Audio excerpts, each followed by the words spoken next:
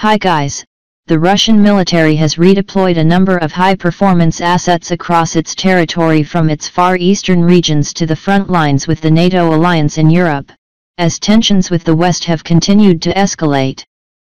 Russia's western regions have been prioritized for deployments of its most capable assets for decades due to multiple factors, including the concentration of the majority of the country's industry and economy in the West, as well as perceptions of the primary threats to the country as coming from European powers and the United States. Historical reasons have also been considered a factor, with the two major invasions of Russian territory which threatened the nation's existence both having come from large coalitions of European states, the first led by France under Napoleon Bonaparte and the second led by Germany under Adolf Hitler.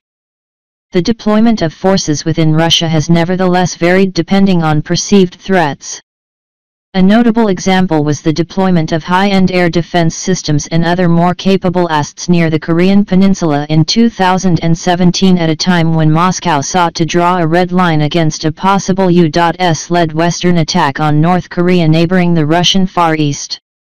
The Russian military held large-scale exercises in the region at the time as a signal to potential adversaries when tensions between Washington and Pyongyang peaked. For Russia's ground forces in particular, the country's western military district has continued to receive priority for deployment of the most capable equipment, in part because of the lower importance of conflict on the ground in other strategically significant theaters such as the Arctic and Pacific, where geography dictates wars will primarily be decided in the air and at sea. To reinforce its forces in Europe, the most notable redeployments of Russian assets have been of Su-35 fighter aircraft and S-400 air defense systems from the Far East. The deployment of S-400s was first reported on January 21, and reportedly included 2 battalions which would be transferred by train.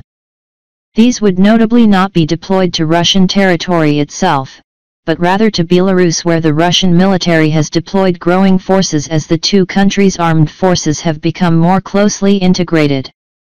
The S-400 is considered one of Russia's 3 most capable long-range air defense systems alongside the S-500 and S-300V4, with the Belarusian military expected to deploy growing numbers of its own S-400s for its defense after purchases from Russia were widely reported in late 2021.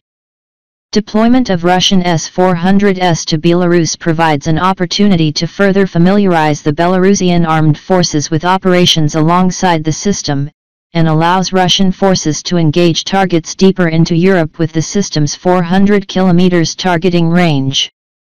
Deployments of the longer-range S-500 system to Belarus, or even a sale to the Belarusian military, have been speculated and would provide coverage that is significantly deeper still at 600 kilometers.